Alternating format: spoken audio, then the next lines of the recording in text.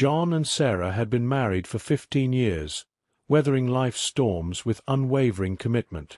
They met in college, where their love blossomed amidst late-night study sessions and shared dreams of the future. Together, they built a home filled with warmth and laughter, raising 2 children who were the very heartbeat of their lives. But as time passed, familiarity bred a subtle complacency. John, a successful architect, often found himself caught in the whirlwind of deadlines and meetings. Sarah, a dedicated teacher, poured her heart into shaping young minds. Their once vibrant connection began to fray under the strain of daily routines and unspoken expectations. It was during one of John's late nights at the office that temptation came knocking in the form of a charming colleague, Emily. She exuded confidence and shared John's passion for architecture.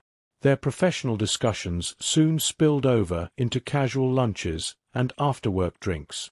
At first, John dismissed the flutter in his chest as harmless admiration for a talented co-worker. Meanwhile, Sarah, sensing the subtle distance growing between them, threw herself deeper into her work and their children's lives. Yet, a tiny seed of doubt took root in her heart each time John stayed out late or seemed preoccupied. She confronted him gently, but John assured her there was nothing to worry about, blaming his exhaustion on work stress. As Emily's presence in John's life grew, so did his guilt. He found solace in her understanding smiles and easy laughter, something he felt was missing at home. Slowly, their conversations veered into personal confessions and shared aspirations, blurring the lines between friendship and something more. One fateful evening, John and Emily found themselves alone after a company event.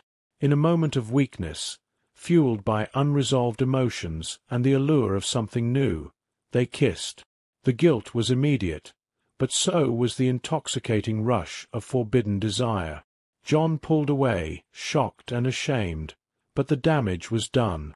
The days that followed were a whirlwind of guilt and confusion for John, who struggled to reconcile his actions with his love for Sarah and their children.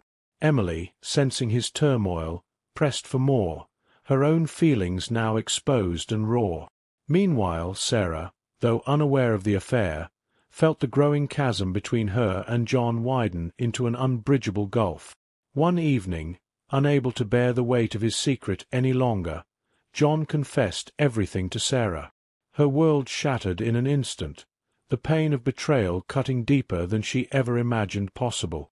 Their children, innocent bystanders to their parents' unraveling marriage, felt the tension like a heavy cloud over their once happy home.